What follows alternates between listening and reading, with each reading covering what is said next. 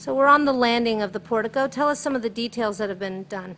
So the portico has this beautiful pristine white appearance now because we've removed a layer of a sort of a cement-like coating that was on it formerly and replaced it with this beautiful, nice stuccoed facade.